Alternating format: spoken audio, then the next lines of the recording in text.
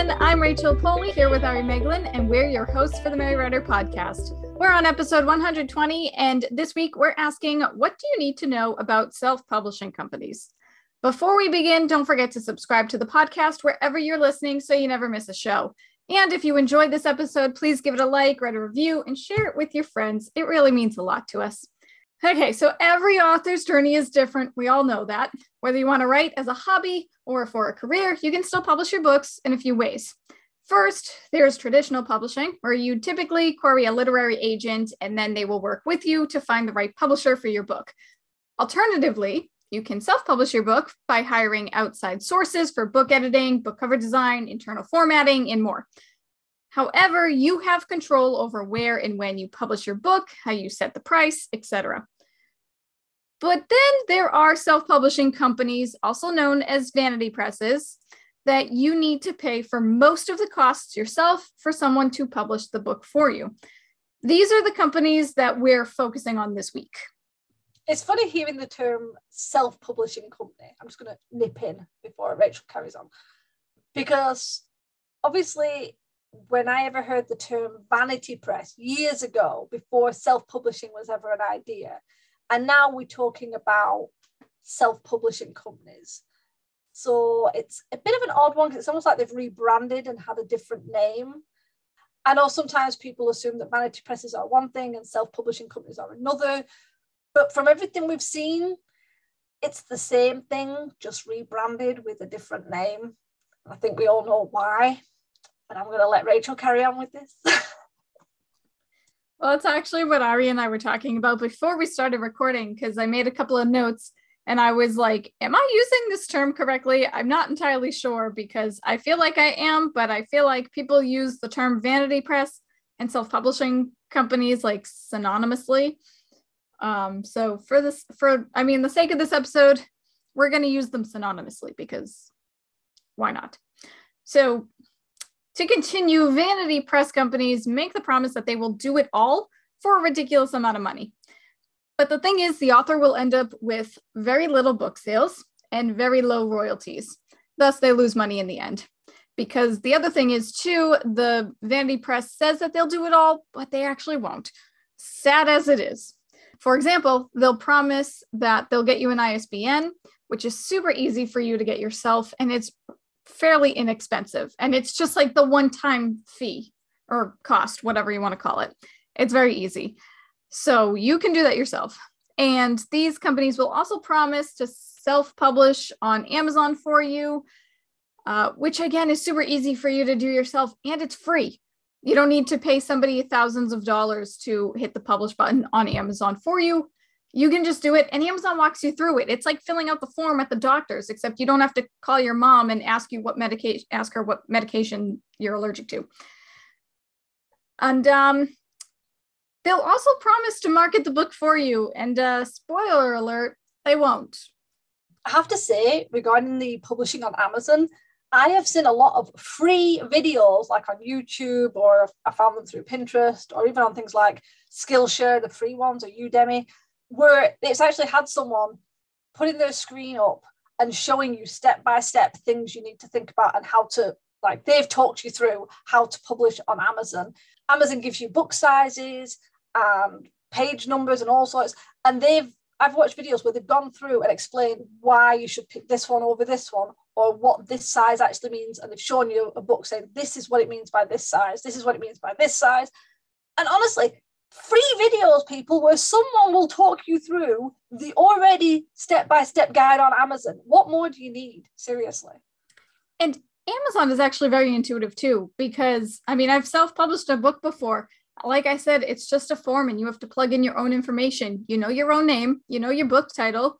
You do everything yourself, and Amazon will walk you through the process, and they have plenty of resources as well. They have so many different articles, and they have video step-by-step guides as well.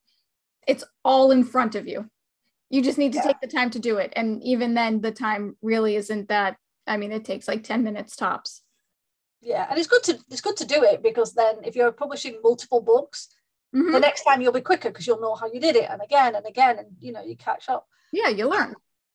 I have to say, I do remember an author I met who was with a vanity press.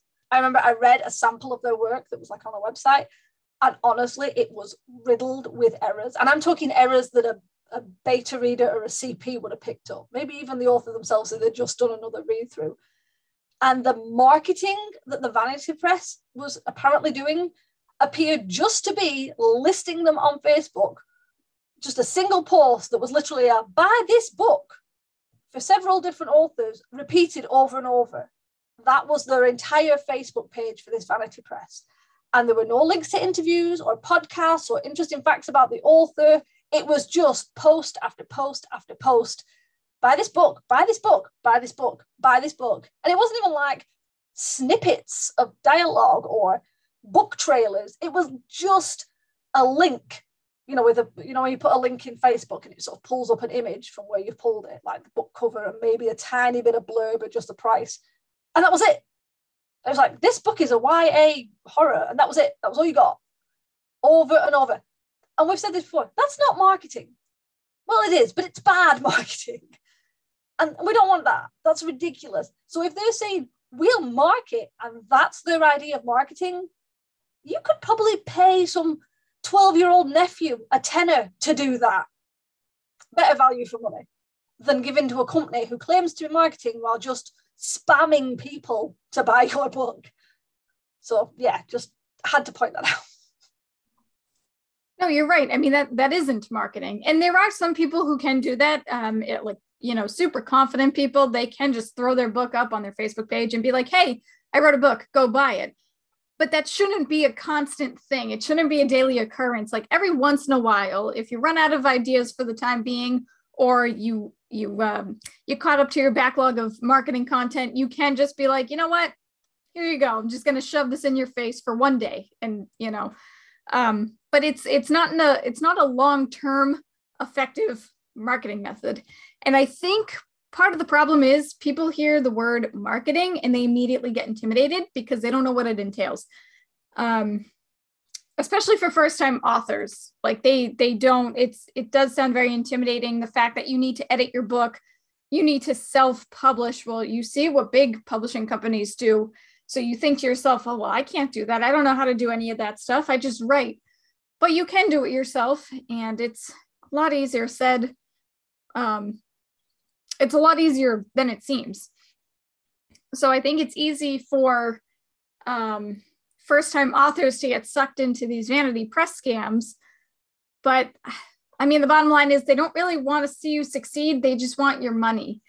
And I think if you're going to reach out to a vanity press and they say that they're going to do all the marketing for you, instead of just saying, oh, okay, great, that sounds awesome, because I don't know how to market and marketing sounds really scary, you should sit down and ask them, what are your marketing methods? How are you going to market my book? What do you mean by we'll do all the marketing for you? What does that entail? And depending on what they can answer with or get it down in writing, because if they don't follow through with what they say, if it sounds really, really good, then get your money back. Get that lawyer. That's a bit extreme, but you know what I mean. That's actually a good point. Yeah, you should be able to ask. I mean, even if you're traditionally published, you should be able to go in and ask what their marketing strategy is, and then you as the author should work with them. So if you decided that you really, really wanted to go to a vanity press, Rachel's right. You should find out what their marketing strategies are. And obviously what the time frame is. Are they just plugging your book like 3 weeks before the launch? Is that it? Rather than maybe 6 months ahead or 3 months after? So it's not just a case of, oh, we're going to set up interviews and we're going to set up blog posts and things. It's like, okay, but how long for? Is this for a short period of time? It's such a weird thing. Now, as Rachel mentioned earlier, outsourcing is useful. We've talked about outsourcing book covers, editing, and things like that to professionals.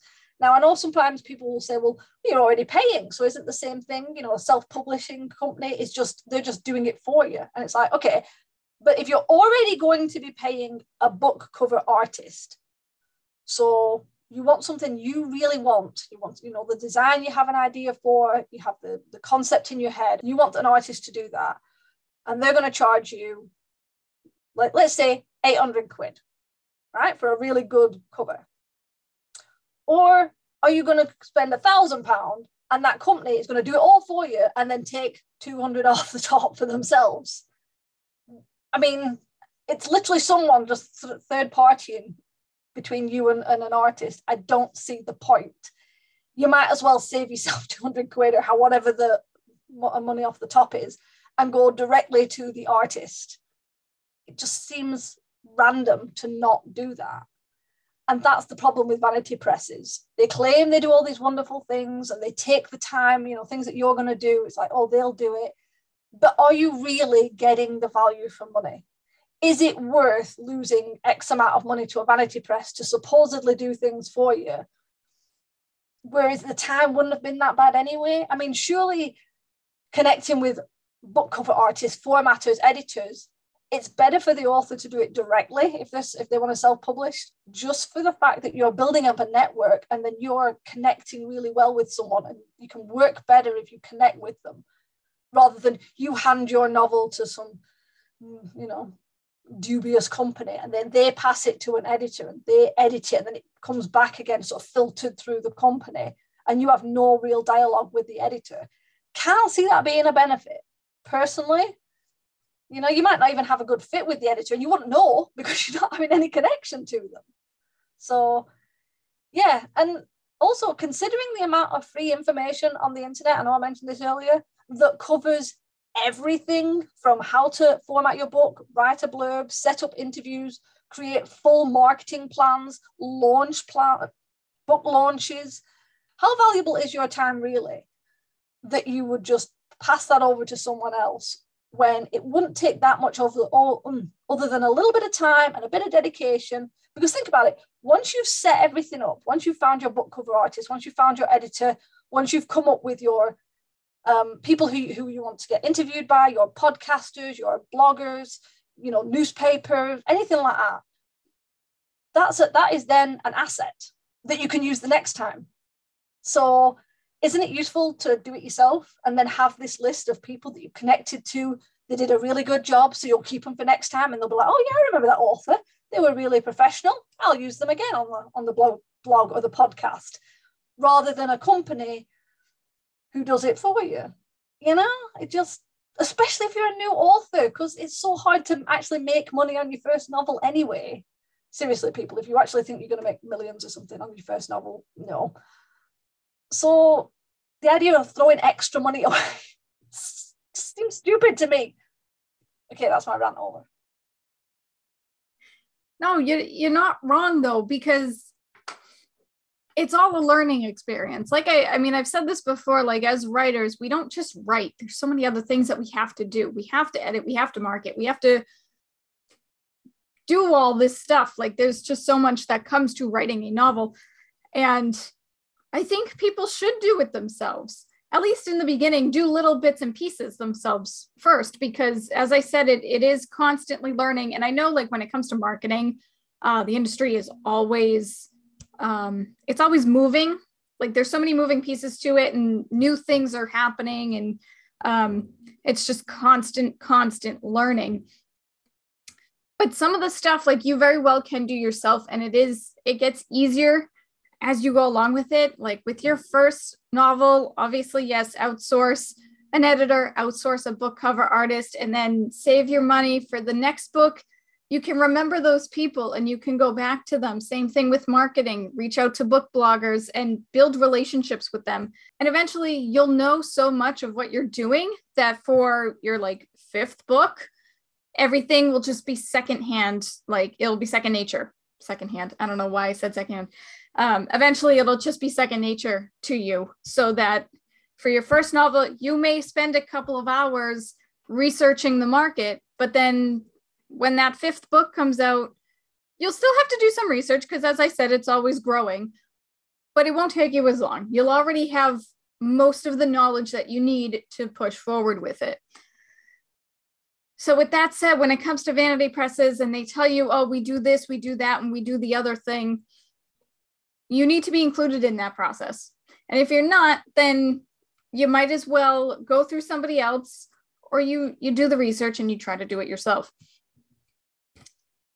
And real quick, I'm going to backtrack for a second. And I want to say that the reason why we decided to talk about this for a podcast episode is because my mom's old boss self-published a memoir. And we looked it up, and I realized that she went through a self-publishing company. She went through a vanity press. And I'm not going to name any names. I don't want to like throw anybody in the limelight, and I am not here to judge, but I feel like a lot of, I've already said this, a lot of first-time authors, especially if they're not tech savvy and they don't really know what they're doing, they just say, how do I self-publish a novel? And then these vanity presses come up and they're like, hey, we'll do everything for you. And they're like, oh, okay, great. I don't need to learn anything. I just wrote my book and I can give it to them. But the thing is, because she went through a vanity press, like my mom and one of her old coworkers, her friend, they were talking and they were like, I don't know how she got this published. It's not edited. It's not great, I should say.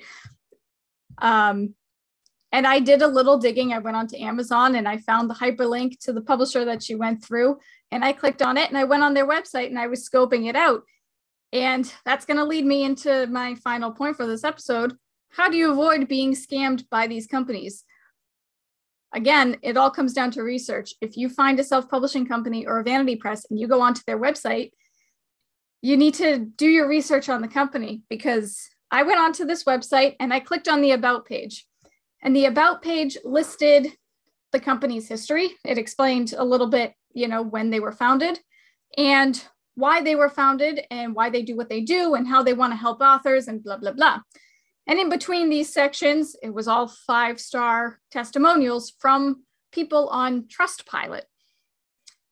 But it never said anything about their team, who founded the company, who their team of editors were, who their team of book cover artists were, who their PR team was. There was none of that. There's no face to the company. There's no list of people. So that's red flag number one, because you have no idea who you're dealing with. You don't even have a name. And the other thing was, I was looking at the packages. Their cheapest package was $1,100. So $1,100. That was their cheapest. And that's them saying, oh, we'll do everything for you, which they're not. So I went down to the FAQs because I was curious further, and their royalties were 10% for the author. So that you're paying over $1,000 and you're only getting 10% per sale. And this is without marketing. So they self-publish the book on Amazon, but there's no marketing behind it. There's nothing. So how are people going to find your book so that you can get that 10% royalty? But here's the kicker. You get 25% royalties if people buy your book through their website, through the shop on their website. I have never heard of this publishing company before. And you go on the shop, there's no list of authors. There's no, they have a list of books that you can buy, but when they say, oh, take a look at our authors, it just brings you up to the book page, but they don't showcase the authors at all. There's no author bio. They're not proud of their authors. They're not showing them off. They're just like, here's our shop. Go buy our hardcover book for $25. And the author will get 25% royalties because you went directly through us, except we're not even marketing our own company. So how are you supposed to find us? They don't want you to find them through them. They don't want to give their authors 25% royalty. They'd rather you go through Amazon so that they pay the author as little as possible. So that's just a couple of red flags. If you don't know who you're dealing with, if there's no face to the company, they don't explain to you what they do and who's in charge of it, you're paying a boatload of money and getting very little in return. There's no transparency on the website. That's what I'm trying to say. There's no transparency whatsoever. And you go to all these different pages on their website and it's just like, here's a 5-star review from Trustpilot from somebody. I don't even know who it is. I don't know. Are they one of your authors? How am I supposed to know? Because I can't find any information about your authors and about the type of books that you self-publish because there is nothing on your website. And if you can't find that kind of information, then it is a huge red flag and it is a hard pass. You just need to exit out of their website immediately and cross the company off your list. That's shocking. That's really shocking.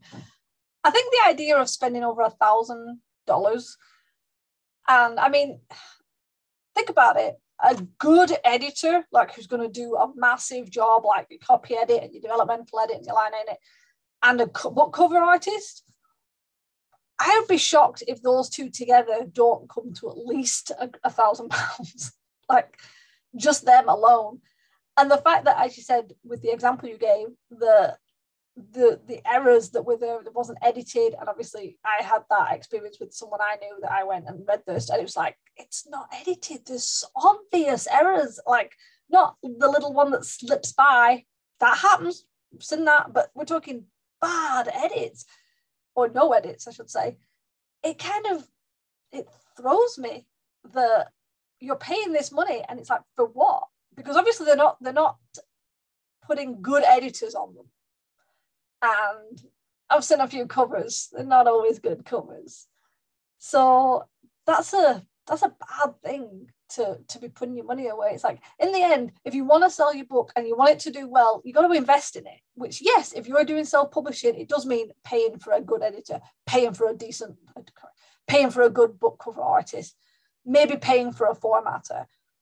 But it's the investment in a book. And remember, books are passive income. Once it's been written and edited and book covered and published, it's out there. So unless you pull it or it reaches a certain time and, it goes to a bookshop and they pull it, it's just out there and it can always be making you money. So it's perfect passive income. So you invest at the beginning so that can happen. And I'm just going to mention, as Rachel said, like, how do you avoid scams? There's a website called writersbeware.blog. If you're a writer, you should be following this blog. You should be aware of what goes on. They cover all sorts in the industry, the publishing industry, from like self-publishing to the vanity presses to traditional publishing, things about contracts, literary agents. It's a really good website to keep an eye on. They put new posts all the time and there's always stuff on there. So if you're ever unsure about something, that's a good place to go to have a look, do a search for the sort of vanity press, especially one of these new ones that keeps popping up. You always see new ones ever since the self-publishing became a big thing.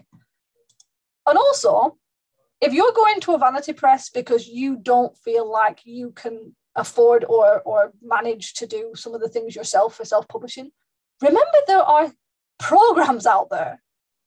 For example, I think it's only American-based, but there's a program called Vellum, which I believe helps you format your books.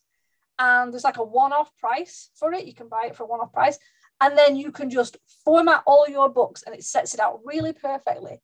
You're bad at editing for your own personal editing, then put a bit of money down and buy Pro Writing Aid or Grammarly or Hemingway. There's loads of these things. A lot of them even have a free version that can help you at least clean up some of the errors.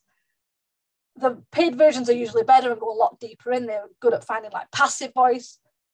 That would cut down the cost of using an editor. You still need an editor, not saying you don't need an editor, but if your editor's being paid by the word or being paid by the time, and you've got your novel's got loads of extra words in that could have been cut out, or it's so full of errors, it's going to take the editor a long time. Using programs like that will cut down their time and hopefully will save you a bit of money. So things like that, think about that. Yeah, no, you're right. Vellum, I actually don't know how exactly that program works because it's only for Mac users. It's only for people who have Apple products. I don't know if you guys know kindlepreneur.com. That's another really good resource website. And they have a couple of programs themselves. And one of them is called Atticus. And it's pretty much the same thing as Vellum, except they it helps you format your book, but like they have a lot more different themes than Vellum does, and you can convert it to different types of formats and stuff like EPUB, PDF, DocX, and all that fun stuff. So it's very similar to Vellum. So if you have a Mac, I've heard that Vellum is great and you can certainly use it. But there also is Atticus, and that's for Windows, Mac, Linux, and Chromebook. I haven't used it, so I won't 100% vouch for it. I haven't used Vellum or Atticus because I have a Windows PC. So I have been thinking about getting Atticus, and maybe whenever I do, I'll do a review on it, or we can talk about it on the podcast at some point. But similar to Vellum, it's a one-time payment. Like it's not a subscription where you have to pay monthly or yearly or anything. You just buy it and you have the program on your computer and you're done. Boom. And I'll leave links to all of this in the description below, like writersbeware.blog, Kindlepreneur, the Vellum. Yeah, I'll leave links in the description. I'm writing a note, so hopefully I'll remember. Just that, it's like, I'd never heard of Atticus, so I've already added it to my list. I'm going to check them out because I have Windows and I definitely need something to help me format. So yeah, definitely. That's the thing. It also works for Mac if you do have a Mac because it's actually cheaper than Vellum.